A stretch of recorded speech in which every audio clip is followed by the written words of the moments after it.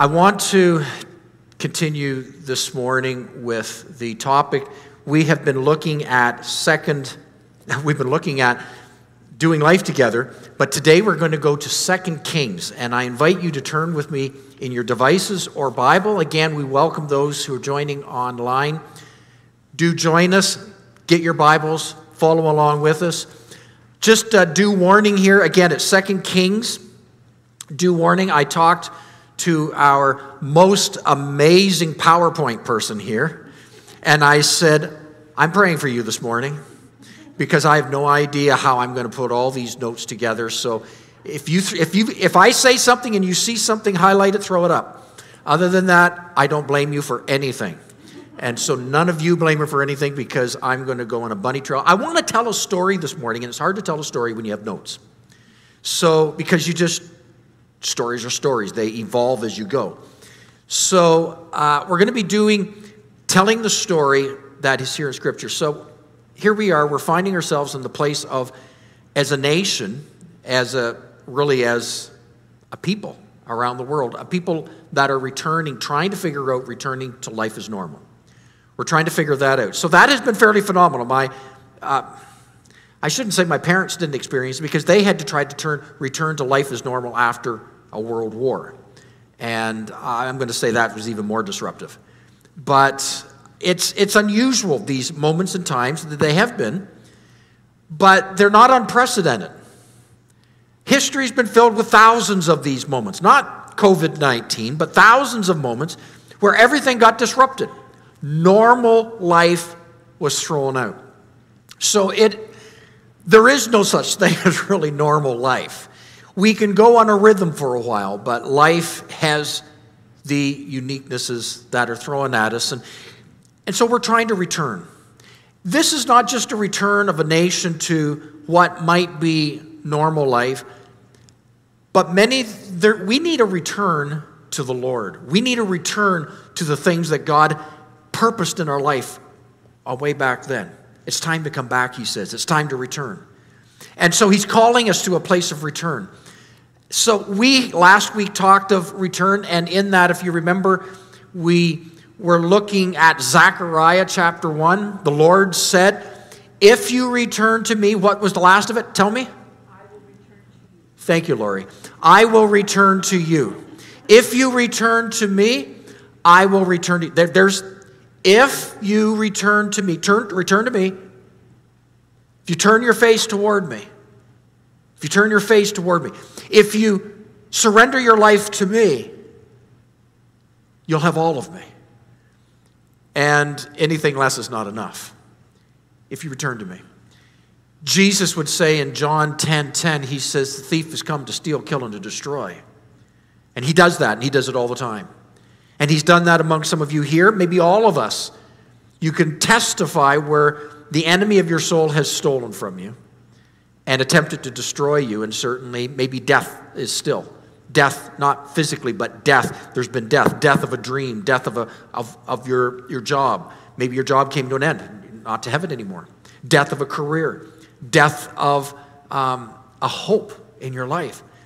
There's been deaths, because he kills. That's what he does. But Jesus continued, but I have come that you might have life. Comma. Remember what I said last week? Comma. And have life to the fullest. And the question I put to everyone last week was, what side of the comma do you want to live on? Do you want to live on the side that you just are surviving? Because there's a lot of surviving people today. Surviving another day. More pay. One more day, more pay. One more day. Just get me by one more day. Or are we going to live on the other side of the comma? I want life for the fullest. I'm not satisfied for less. God, if you've given that which is fully mine, not out of greed, but out of provision, then Lord, that's what I want, and nothing less. And anybody who agrees with that, would you say amen? Amen. Amen. Amen. May that be our life. The second part of the comma, the other side. Well, and we talked last week of Lazarus, and Lazarus who came back to life. It's not enough simply to come back and have the swaddling clothes around you. You need to be free to live. There's life, but there's life to its fullest. And we're believing that. We're believing a full return. So today is about that. We're continuing on. It's a story of the Old Testament. And we pick it up in 2 Kings chapter 5. I'm just going to read the first few verses and then I'm going to kind of tell the story. Now Naaman was commander of the army of king of Aram. He was a great man in the sight of his master, highly regarded because through him the Lord had given victory to Aram. He was a valiant soldier, but he had leprosy. Now the bands of raiders from Aram had gone out and taken captive a young girl from Israel. She had served Naaman's wife. She said to her mistress, if only my master would see the prophet who is in Samaria, he would cure him of leprosy. Father, we ask this morning that you would show us a principle here that was spoken of virtually every prophet. If you return to God, he will return to you. God, I pray that you would help us to understand that in the context of this story. We pray, give us wisdom, give us understanding, give us revelation, we pray, in Jesus' name. Amen. So let me tell you the story. It's wrapped up in here, but it has a little injections into it that makes it a little bit confusing, and if we had a long time, it would actually take about 10-15 minutes to read the whole story. So I'll tell the story. Be as accurate as possible. Naaman. Everybody say Naaman. Naaman. He starts the story off in chapter 5. Naaman is the general of an army of Aram. He's a man of power. He's a man of great wealth. Power meaning he has led armies into great conquest. He's been victorious. He's still alive. That's how you can tell he's been victorious. And he has accumulated. It's not uncommon that they would take the goods of the land and they would enjoy them for their own pleasure. He had lots. Naaman. He had everything. He's on the top of the game, except for one thing. He had COVID-19. Or sorry, no, he had leprosy. No, he had leprosy. Leprosy had no cure back then. Leprosy was a death nail. Leprosy was the equivalent, I would say, of today's cancer. You get it, not good news. You would die. He was moving on into more advanced stages of leprosy. He still had place of command. He was dying. Now, in one of his earlier raids, they had taken a town, and in that town, often they would take slaves back, and they had taken this young girl. It's estimated she was a teenager. Maybe her parents were killed. Maybe they just took her from her parents. We're not told. But she was taken prisoner from her land of Israel and forced to serve Naaman's wife.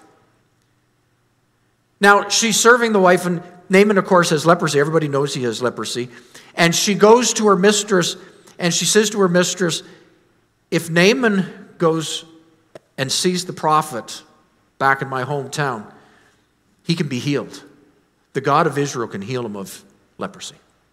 Now, I'm going to pause the story here for a second because I want to focus on her for a second. Teenagers, you have tremendous potential. Tremendous potential. Here's what strikes me about this unknown named servant slave girl. Is she took the higher road. She had every reason to be angry and bitter and hate her master. But instead, she took the high road. And the high road was, I will not allow my circumstances to dictate my heart today. I will serve with a good attitude. I believe God is raising up a new generation who serves with... This whole story takes a whole turn if she doesn't do what she does. She's a woman of God, a woman of character, somebody to be recognized. She goes to the mistress and says, my master can... He's the one who stole her away from her family. But my master can be healed. She cared enough. So let's continue on with the story. So the word gets to Naaman that this can happen, so he goes through a letter writing process. He goes to the king. It doesn't go very well. So he just goes to Elisha's place. He takes a caravan with him. He shows up with his chariots, his entourage. This guy's got means. He's got money. He's loaded with silver, loaded with gold, loaded with jewelry. He goes to Elisha because he's asking a really big favor. He's asking for his life back. He's been ostracized from his family. He's been often will have to dwell and sleep at night times in a colony. He's got no hope, no future. So he goes to Elisha. And he goes and he knocks on his door. Let me pause for him again. Let me tell you a little bit about Elisha. Elisha's my guy. Oh, I like Elisha. If you know anything about me, you know I really like Elisha. Elisha, of course, came after Elijah. You can keep the two straight, Elijah, Elisha. Why can't they have more variety of names? But Elijah's first, Elisha's second. That's the way I remember. So if you have a list, Elisha's second. So now you know Elijah came before Elisha, and Elisha served Elijah. Now, Elisha, remember Elisha? I shared last fall the story of Elisha, a number of messages. Elisha went to the king of Assyria, and the king was wondering, is God going to bless me? And Elisha, he was an old man by then, probably months from dying of old age. He comes in behind the king. He says, now pull back the arrow. And it says he had his hands on the arrow. Pull back, and he's behind him, and he shoots. The king shoots the arrow, and the arrow goes far. And Elisha says, there's many blessings that God has upon you. And Elisha says, now take your arrows and strike the ground to see how committed you are. And he struck only a few times. And Elisha, as an older man, lost it. He was angry with him. How come you didn't keep striking until there was but splinters left? Why did you stop so soon? You're half-hearted. The kingdom will be taken from you shortly. You're half-hearted. You're half-hearted. What a story of half. Because Elisha was not a half-hearted guy. He was all in, all in, all in. When he was anointed by prophet Elisha, when he put his mantle on him, he sold everything he had, burned all the bridges behind him, and followed Elijah. He would not take his eyes off Elijah. Elijah tried to shake him multiple times, and others stopped, but Elisha stayed with him. If you know the story, stayed with him right to the very end, to the point where Elijah's about to be taken to be with God in that whole, chariots of fire ordeal and that whole thing. And just before he's about to be taken, he stops and he turns to Elisha. Elisha's life came to that moment where Elijah turns to him and says, what is it you want? What is it you want? Now, that would be a time to pull out the list. Well, I like a really nice home. It's unaffordable these days in the GTA. A nice home. Mortgage paid, and second, some of you are looking for a wife, some of you are looking for a husband, you could have gone through that checklist. I want 10 children, all that stuff. What did he ask? You know the story. He says, I want a double portion of the anointing. And Elijah says, that's a tough one. But if you keep your eyes on me, when I go up and all the distractions, it'll be yours. And Elisha did. And it was his. So that's our Elisha. So here he is. Naaman's going to his house. He knocks on the door.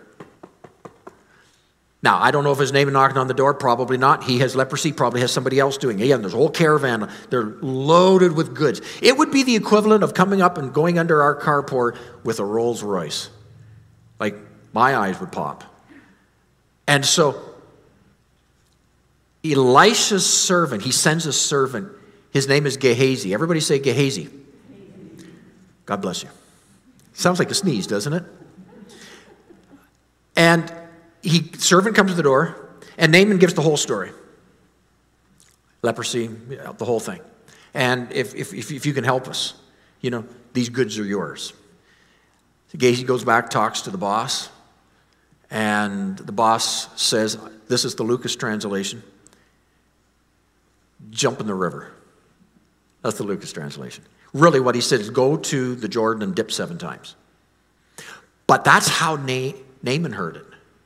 When Gehazi came back out and said, by the way, boss says to go to the Jordan River. If you dip in the river 7 times, you'll be healed, you'll be washed, leprosy will go, you'll be cleansed. Naaman heard it this way. Number one, Naaman is used to speaking to kings. How dare the prophet send his servant? Number one. Number two, the Jordan. Now, how many here have been to Israel? Anybody here been to Israel? Okay, a few of you have been to Israel. How many have been to the Jordan River at Israel? It's one of the muddiest rivers out there. It is dirty. I did a baptismal service in the Jordan River. Dirty river. You just walk in and you don't know what's under. And Naaman, you could tell the disdain because he's not from that country. Naaman has a disdain for the Israelites. He said, if I wanted to bathe in a river, I would go back to my home country. The Jordan's dirty. The third thing was that dip 7 times. That was an insult. I believe it poked his core pain, his inner core pain. You see, Naaman had leprosy, and when people had leprosy, they go around, and before they could go around to anybody, they had to cry out what? Unclean. Unclean. So the remedy had to do with washing. Did you notice that? The remedy had to do with washing. It was like, poke the bruise. I'm unclean. Go and dip 7 times in our dirty river and you'll be clean. That's how we heard it. Jump in the river. He was so angry, the Bible says, he turned around in rage and left. He turned around in rage, took off. Got some distance down the road. His soldiers, with great fear and trepidation, approach him and say, Naaman, if the prophet had asked you a difficult thing, if it had been a big deal, you would have done it.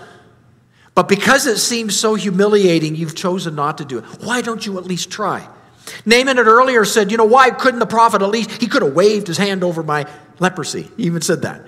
He could have called on the name of his gods. He could have done any of that, but he did none of it. He just told me to go and jump in the river 7 times at that, a dirty river. So the soldiers told him, if he'd asked you a difficult thing, you would have done it. He asked you such a humiliating thing. Yes, granted. Why don't you just do it? So Naaman did. He went to the river. Brings up my very first point. My first point is this. Obedience is God's excuse to bless you. You need to obey.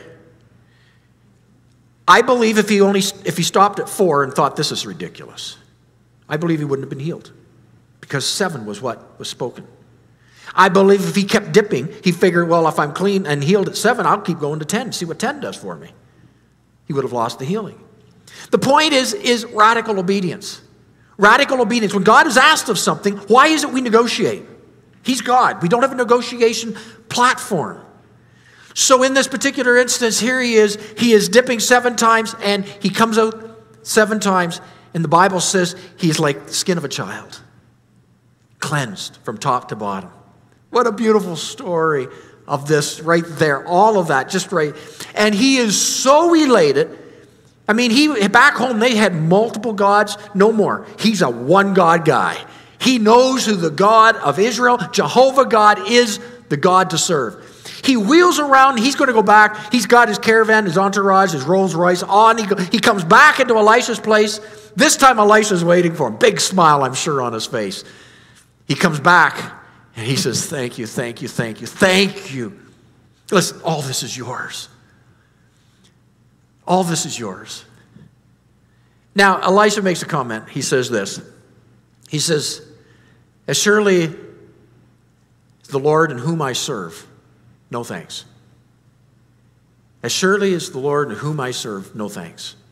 No, you take it back with you. I can't take any of it. Now, he's not independently wealthy. Elisha's not wealthy. These prophets depended on people's giving. They were full-time in ministry. They depended on what people gave in generosity. He's not wealthy at all. And so, no thank you. And Naaman is his life has changed. Naaman says, can I take a hunk of dirt back with me? I like to call it holy dirt. Take some holy dirt back with me? And go ahead, take it. So he loaded up his camels and off they went with all the jewels, all the gold, all the silver, and some holy dirt. But he's healed. Beautiful story. And off he heads into the sunset. Now, Gehazi, back to Gehazi again. Gehazi's standing there going, I can't believe this. 2 times we had means in front of us, and he just left us. Just off he goes. 2 times. And so Gehazi chases after him. Some distance down the road, Gehazi gets up to him. Gehazi is determined in his heart. Gehazi has said in his heart, as surely as the Lord lives, I'm going to get this back. Now, here's an interesting part. When I was reading through that particular text, and if we were reading it, you'd see the note. Gehazi in his heart says, as surely as the Lord lives, because that's exactly what Elisha had said. He had said, as surely as the Lord lives to Naaman, as surely as the Lord lives, in whom I serve, as surely as the Lord lives. There's a difference there. You see, when Gehazi said it, he left out something very, very important in what Elisha had said. Surely as the Lord lives, in whom I serve. That's his God. He was still focused on one God only. Gehazi said, as surely as the Lord lives, but it's not the God. He departed. He was in a moment of temptation. He was in a moment being drawn away, and he failed this moment. He had journeyed with Elisha on a number of journeys. If you were to go back to chapter 4, you would read where Gehazi's name first comes up. You have Elisha, you have Gehazi, and there's a woman called the Shunammite woman. Why is she called the Shunammite woman? We don't know her name, and she's from the town of Shunem. So she's a Shunammite woman. So the Shunammite woman had no children and comes across the path of Elisha. Elisha perceives the need of needing a family, needing a son, and prays, and God gives her miraculously this son. The son grows up, he's a little boy, and very suddenly, unexpectedly, he dies.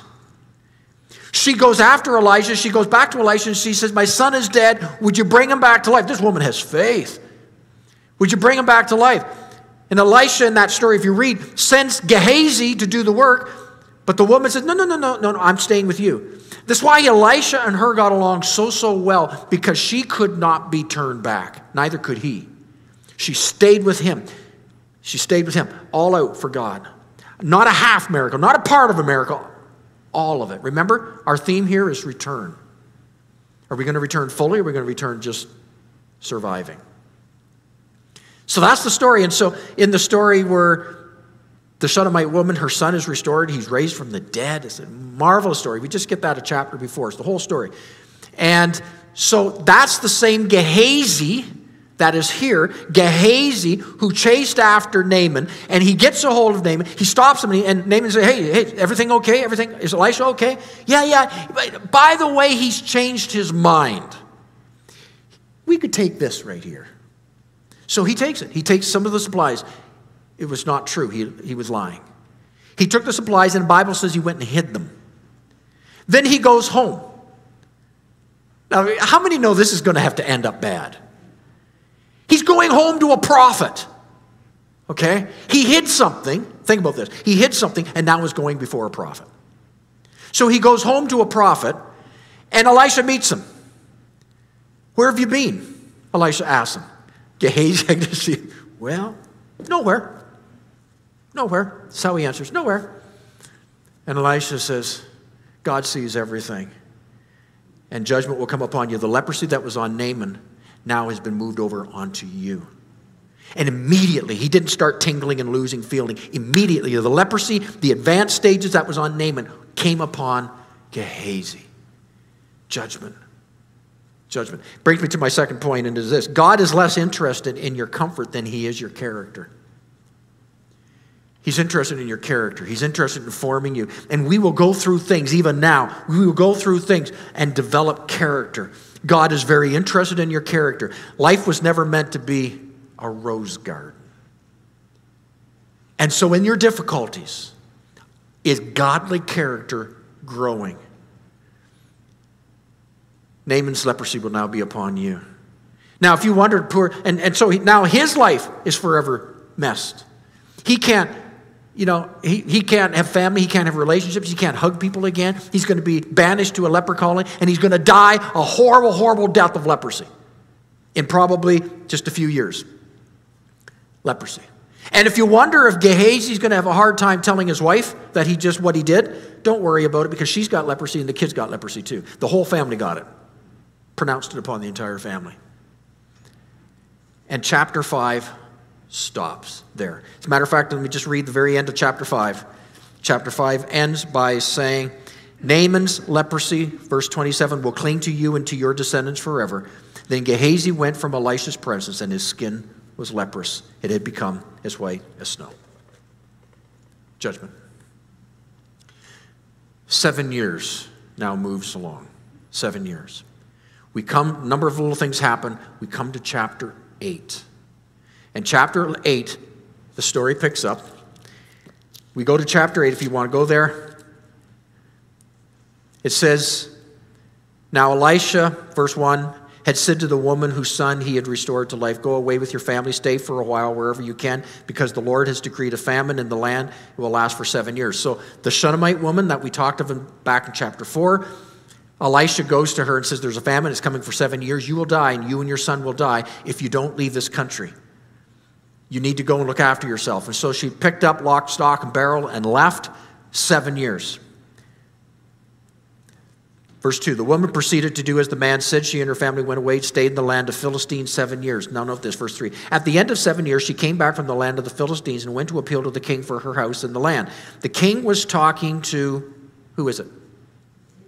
Gehazi, the servant of the man of God. Okay, let's pause. Okay, now, we left him 3 chapters ago. He was dying of leprosy, banished from being around people. 3 chapters later, chapter 8, he is standing before the king telling stories. What happened? We aren't told the details, but we can put pieces together. Number 1, he is alive. Okay? He's alive. He should be dead. He was judged way back there. He should be dead, but he's alive. He's not only alive, we know he doesn't have leprosy. How do we know he doesn't have leprosy? He's talking to the king. He's leprosy free. He's talking to the king. He's in the presence of royalty. I mean, he's not surviving. He's fully alive. He's fully alive. Something has happened in his life that has brought him to this moment. And so the king has talked to Gehazi and is talking to Gehazi, and he says, tell me the story of that Shunammite woman. That's a good story. You were there, and Elisha, tell me the story of the Shunammite woman. And so Elisha begins to tell him firsthand the story of chapter 4. And he begins to talk about the story, and he goes through the whole story. He gets to the end of the story of the Shunammite woman, and a knock comes on the door.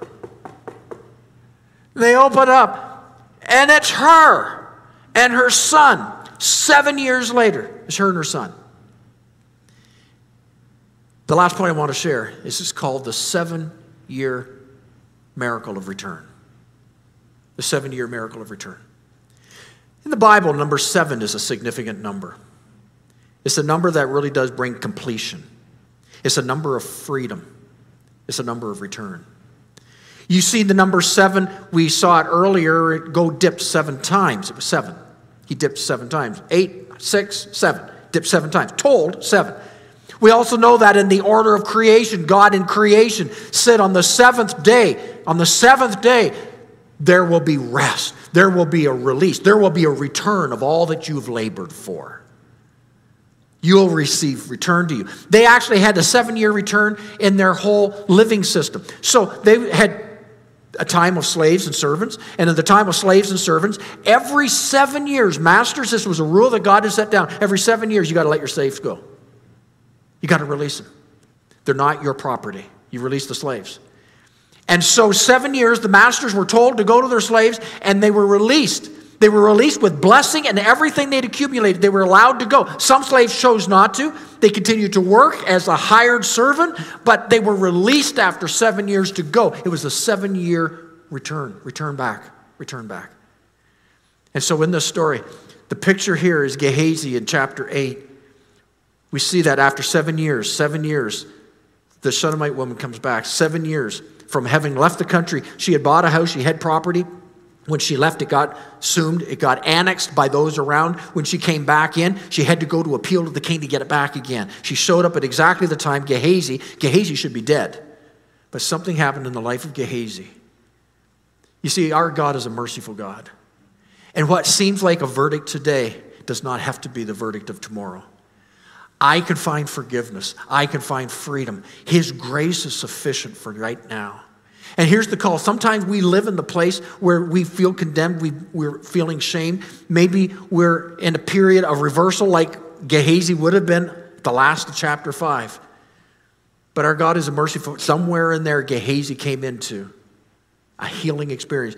Otherwise, he would never have been standing before the king in this particular chapter, chapter 8, conversing with the king, telling the story 7 years later. Beloved, this morning, as we talk about return, that's the call of the Lord. Whatever, again, we come back into the obedience is God's excuse. It starts with the place of absolute radical obedience. And secondly, God's not interested so much in your comfort. He's developing your character. How many here testify your character is being developed these days? Okay, character is being developed. But here, 7-year return. It's time to come home. There's an appointed time where God will pour out his Spirit again. He's a merciful God. And I'm believing that for this day and age. I'm believing that for our time right now. I'm believing that for families in Cornerstone. I'm believing that for families across this community. I'm believing that across this nation. Oh God, let this be now a time of return. We understand something about returning back to work, returning back to church, returning back to our schools, returning back. But God, let this be a time of return to you. Through radical obedience, the development of character, the 7-year return of freedom, may it be upon us right now. I want to pray for you. And maybe you are in that place where you need to return. So return. Turn your heart, like Naaman, turn your heart and say, listen, it's very humbling, but God, you are merciful. God, I submit my life to you. Turn it over to him. So Father in heaven, I pray right here, right now, oh God, that you would, by your Spirit, reach down into our hearts, into our lives. And God, let there be a return to you. Lord, although it might be humble, although it might be difficult, may this be the hour of great return. I pray. Lord, I pray for those that maybe feel like all is hopeless. Lord, I hold up our youth right here. I hold up our children. I'm going to invite the worship team. Come on up, worship team, if you would. Just everybody, if you could just remain in place of prayer. Father, we just want to pray, and I invite you to agree with me. Just come into agreement in this prayer. Lord, we want to pray for our kids and youth. Lord, just like this slave girl whose attitude would not be deterred by the circumstances around her, God, we cry out for our youth right now. Oh God, raise them up, we pray, in this hour. Raise up our sons, raise up our daughters, that they would be men and women whose attitudes would be focused on you, that their hearts will be hearts that go after you. In times where it seems like they have no voice, that they will lift what they have and they will proclaim goodness and blessing and prosperity. Oh God, raise up that generation that will be a blessed generation, we pray. God, I pray that you would raise up those who maybe have grown up in backgrounds, just as BJ earlier mentioned, in a background maybe didn't have a father, didn't have some circumstances that were favorable. And God, there are those who are here. That is us. Our past is not favorable. But oh God, that does not dictate what our tomorrow is. God, I pray like Naaman, although his past was not of the God of Jehovah, his future would be the God of Jehovah. And Lord, I pray that you would cleanse us and that, God, you would wash us and you would purify us and you would reinstate us and give us life again. God, bring back the return. Lord, I pray for those maybe who feel and can relate to Gehazi, that they've made some big mistakes. They have sinned against you. They have not served the God in whom Elisha served. It was the God of their own heart, the God of convenience. Maybe it's the God of pleasure. We enjoy pleasure more than we do you. We enjoy things, maybe material things, maybe finances, maybe our jobs, maybe our school, maybe our friends. We have placed them above you. We've enjoyed self-effort above you, whatever it is, maybe our careers above you. And so, God, we have dismantled you from the throne of our heart, as Gehazi did. And then we lie to cover up, to make it look as if we're okay. But God, we know that in the heart of hearts, your Holy Spirit is revealing, just as he did through the prophet Elisha, no, something's wrong here. Something's wrong. Lord, I pray that we don't have to accept the verdict that we are forever lost, because by your mercy and grace, here we find ourselves today, ability to return. So Lord, I pray for each one who maybe can relate to Gehazi. Oh God, we have blown it. We have fallen short. God, we ask you to forgive us. And Lord, cleanse us, reinstate us. May your blessing be upon us. Lord, we are people of radical obedience to you. Let it be, we pray. In Jesus' name, amen. There's a song. The song goes like this. When I think about the Lord, how he saved me, raised me, filled me with the Holy Ghost, healed me to the uttermost. When I think about the Lord, how he picked me up, turned me around, placed my feet on a solid ground, I trust it makes you want to shout, hallelujah. Thank you, Jesus. Lord, you're worthy of all the glory, all the honor, all the praise. We're going to sing that song. If you know it, just join along. Just let this be your testimony. If you don't, learn it. It's a great song. Would you join us in standing? Pastel's just going to lead us in worship before we close in prayer.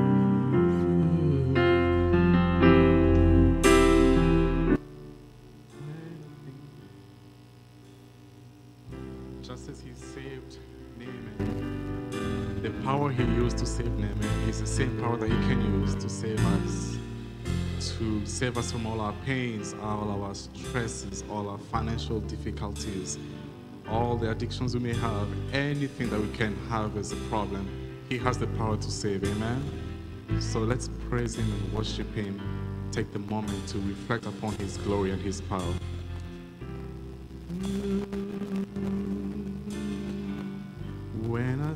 When I think about the Lord, how he saved me, how he raised me, how he filled me with the Holy Ghost, how he healed me to the utmost. When I think about the Lord, how he picked me up and turned me around, how he set my feet on solid ground. Let's do it one more time from the top. When I think about the Lord, how he saved me, how he raised me, how he filled me with the Holy Ghost, how he healed me to the utmost. When I think about the Lord, how he picked me up and turned me around, how he placed my feet on solid ground. It makes me wanna shout. It makes me wanna shout. Hallelujah. Thank you, Jesus. Lord, you're worthy of all the glory and all the honor and all the praise. It makes me wanna shout. Makes me wanna shout. Hallelujah. Thank you, Jesus. Lord, you're worthy of all the glory and all the honor and all the praise. Let's sing it when I think about the Lord, everyone. When I think about the Lord, how he saved me, how he raised me, how he filled me with the Holy Ghost, how he healed me to the utmost. And when I think about the Lord, he picked me up, how he picked me up, turned me around, how he set my feet on solid ground, Makes me want to shout. It makes me want to shout. Hallelujah. Thank you, Jesus. Lord, you're worthy of all the glory, all the honor, yes, Lord. all the praise. Makes me want to shout. It makes me want to shout. Hallelujah. Thank you, Jesus. Lord, you're worthy of all the glory, all of the honor, and all. Sing it one more time. Makes me want to shout. And it makes me want to shout. Hallelujah. Thank you, Jesus. Lord, you're worthy of all of the glory and all the honor and all of the praise. Makes me want to shout. Makes me want to shout. Hallelujah. Yes, Lord.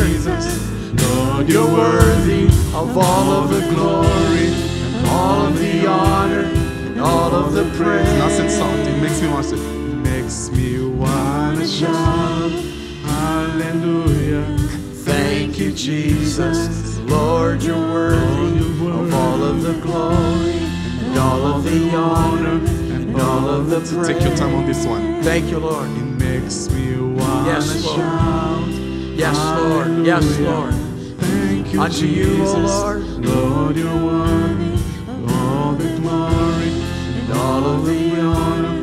Yes, all the praise and all the praise and all the praise and all the praise and all the praise.